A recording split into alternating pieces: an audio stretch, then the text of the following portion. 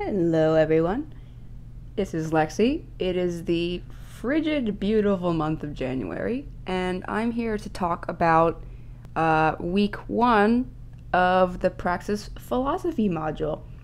Now, we had a lot of content to take in this week, and this month really. It's opposed to last month where we were making all the content for the blog writing deliverables. This month we are taking in content written by others, specifically about philosophy, like ways of thinking, ways of doing. You probably already have a pretty good idea about what I mean by philosophy. But so for this video, I am going to give a little bit of my personal insight and experience relating to one of the articles that we read. Coincidentally, the very first article was the very first one to very strongly resonate with me. It is the Give It 5 Minutes article by Jason Fried. And I'm going to share a little personal experience relating to this article. Not while I was reading the article. I was actually at the airport when this happened, but I'm going to kind of use this experience and form some kind of consensus about it. So here's a little bit of background to this story. I was in Florida from the 18th of December to, the 5th of January. I was supposed to go home the 3rd, but I'll get into that a little bit later. I was there for the holidays, visiting family, going to parties, getting some sun as opposed to the bleak, gray-skied weather of Bethesda, Maryland. Anyway, so it came time for me to return home. My flight was at 1 o'clock on the 3rd, 1 o'clock p.m. I got to the airport about an hour and a half early, just as one does, so you're not late for your flight.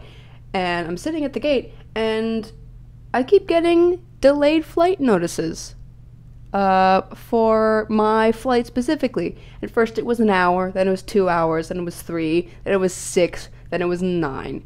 And, if you've ever been in that situation before, it's not very fun.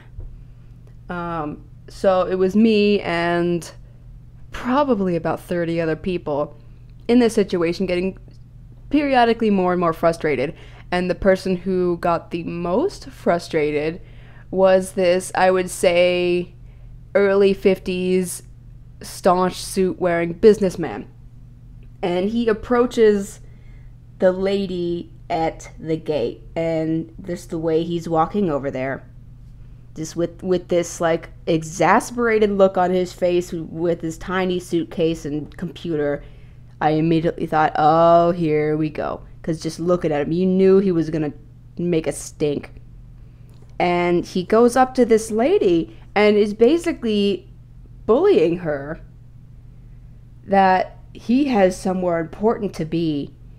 They should put more effort in getting the plane on there.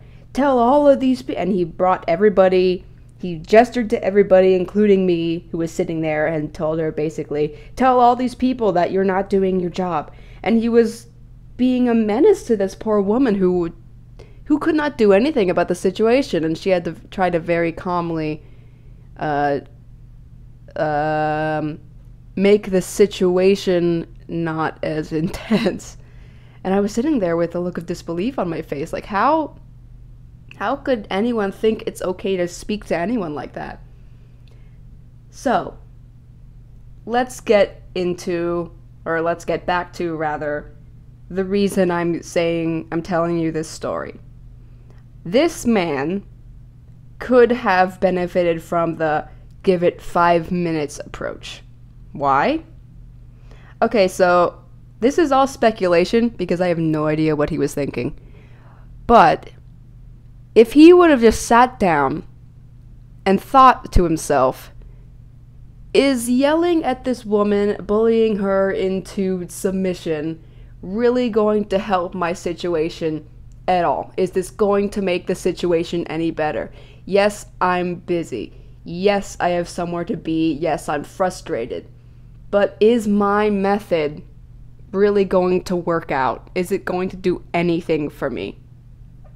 And if he had just sat there, depending on his personality, the person he is, and come to think of it, maybe it would take him more than 5 minutes to just sit there and cool down, that he would maybe realize that this is not the best approach to a situation like this.